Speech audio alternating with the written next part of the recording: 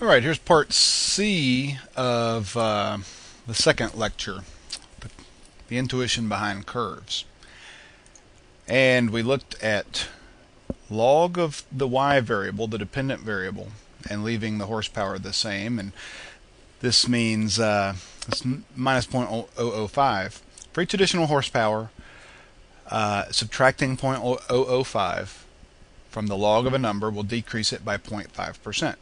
One more horsepower, miles per gallon down 0.5% per horsepower, or 5% per 10 horsepower, 50% per 100 horsepower.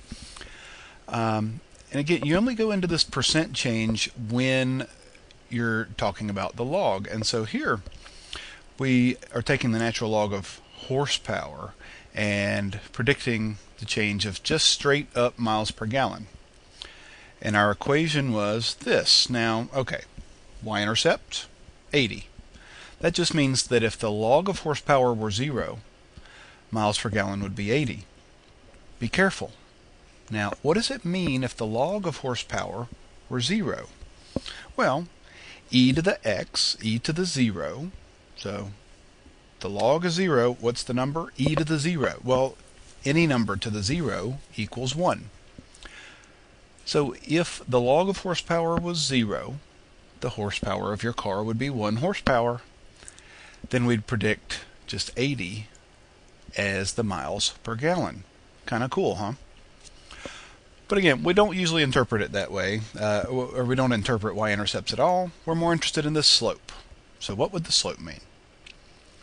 Well, we can always start interpreting slopes as if we add 1 to x, then we'd subtract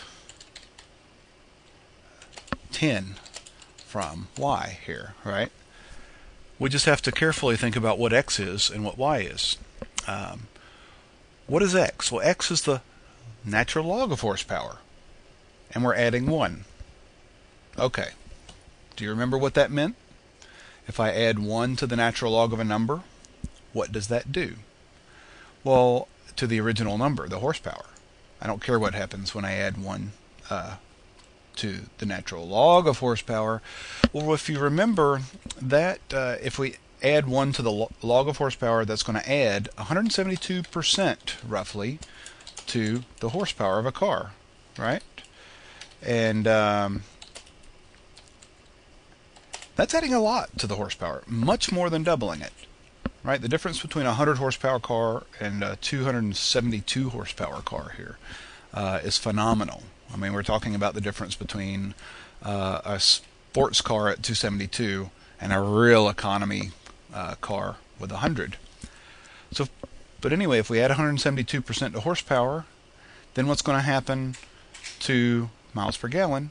Subtract 10 from y, because y is just miles per gallon here. So pretty straightforward once you understand logs. So now the only problem with this in practice is if I went up in front of a room of people and said, if I add 172% to horsepower, then your gas mileage will go down 10 miles per gallon, people will look at me funny. Because why 172% to horsepower, right? So normally what I'll do when I interpret this is rather than adding 1 to the horsepower, I'll add 0.1 to the horsepower, or 0.01, right? Because that can make more sense. So what if we added 0.1 to the log of horsepower? Can you tell me what would happen to the horsepower then? Oh, right, it'll add about 10% to the horsepower. So rather than adding 1, let's add 0.1 and add 10% to the horsepower. Then rather than subtracting 10 from miles per gallon, we're adding 1/10 of that, right? Instead of adding 1 to the x, we're adding 0.1, 1/10 as much. So we have to subtract 1/10 as much from the y. So we'd subtract 1 from miles per gallon.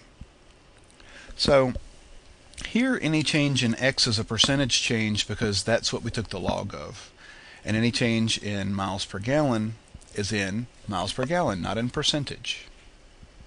Okay, now let's move on to our last possibility here. This is called the double log model, log-log. Log horsepower and log miles per gallon. And so each of these are going to be a percentage change in the x and a percentage change in the y, since they've both been logged. If we draw our line, let me just draw a line here, insert a line, and very quickly find the equation of that line. Alright, let's just say that looks like a good line to me. And let's say that equation to me looks like it's the natural log of miles per gallon equals, looks like about 6 minus, and a couple of points here to find the slope. This one, 0 and 6, and let's see, 5 and 3 here. So we're going down 3 and we're going over 5. So down 3 over 5. That's 0.6, right? So minus 0.6 times the natural log of horsepower. So we've got to be careful here. I'm not going to bother interpreting the y-intercept here of 6. We just don't do that much. You can do that on your own. But the slope here, minus 0.6. Again, let's just get started with the basics.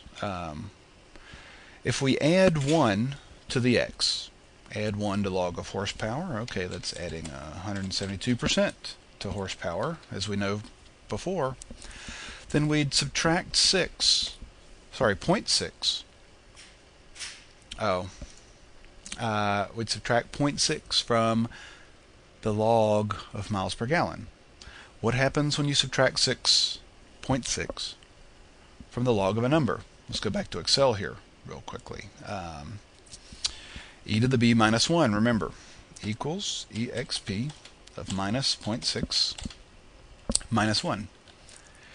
If I subtract 0.6 from the log of a number, I'm going to decrease the original number by 45%, 0.45, negative. So to interpret this, we could say, again, this is troublesome, we'll make this easier or more straightforward. If I add 1 to horsepower, I'm adding 172%. And then what am I going to do? I'm going to subtract 0.6 from the log of miles per gallon, which subtracts 45%. So then miles per gallon will go down by 45%. We have both percent changes here, percent change, because they're both log variables. And to change a log variable, you're changing it by a proportion or a percentage, right? Now this is a little, it's true, it works. What we're saying here is valid, but let me give you an easier way. Rather than changing horsepower by 1, let's change it by 0.1, right? Or even better, let's change it by 0.01. This is the standard way that we'll usually interpret this. Now let's just take it step by step. If I add 0.01 to the log of horsepower, what am I going to do? I'm going to add 1% to the horsepower, okay? Add 0.01 rather than 1. Add 1% roughly, okay? Now if I do that, what does this model say if I change this horsepower by 0.01, I've got to multiply this 0.6 by 0.01. What's that going to turn into? 0.006. Well, remember what we had over here? 0.005. What happens when you subtract 0.005 from the log of miles per gallon? It went down 0.5%. In this model, we can interpret this way. If we add 1% to horsepower, then miles per gallon will drop by 0.6%. This is the easiest way to interpret a log-log model. It's what we call an elasticity in economics and also engineering. They talk about elasticities. That way you can just directly look at this 0.6 number. This only works in a log-log model, and interpret it as, for a 1% change in horsepower, miles per gallon will go down by 0.6%. And then it's 1% to the x variable, horsepower, and down 0.6% to the dependent variable that we care about, which is miles per gallon. Now I'll show you a way to do this with polynomials in part C.